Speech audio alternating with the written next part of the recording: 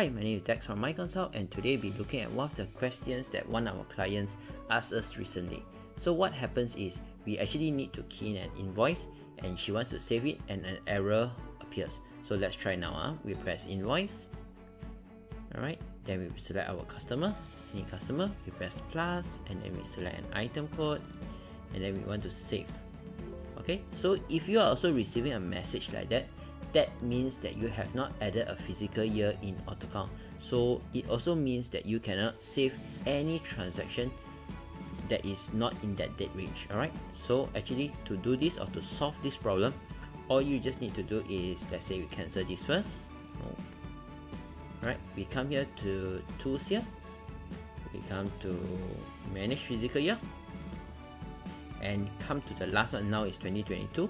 So let's say we want to create for 2023, we just press new next physical year. Alright, so they open from 1st of January until 31st December. Once you're done, we just press OK.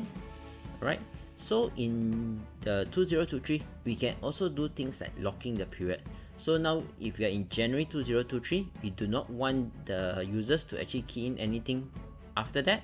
We press manage period lock. We can say, okay, we can tick all except for January.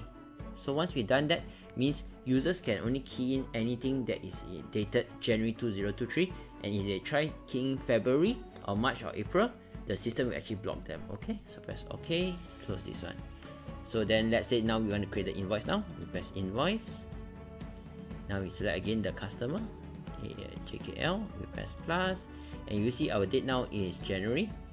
So we select the item here, set hardware, and then we press save. Okay. So the system will automatically save it as per normal.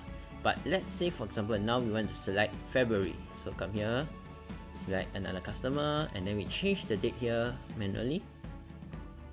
Come here to February 2nd, press plus, select the item, hardware, and then we press save. So the system tells you your period is locked, so you are not allowed to save. So this is actually to prevent users from actually keying the wrong date on your invoices, alright, or your payment voucher or your supplier invoice. Okay, so this is actually how easy it is to manage locking periods and making sure your users do not key in wrongly, and it actually keeps your accounts, especially for previous years, all secure. Alright, so if you have any other guides or any other questions you have, please leave in the comment below and we'll try to prepare a guide for you like this. Thanks!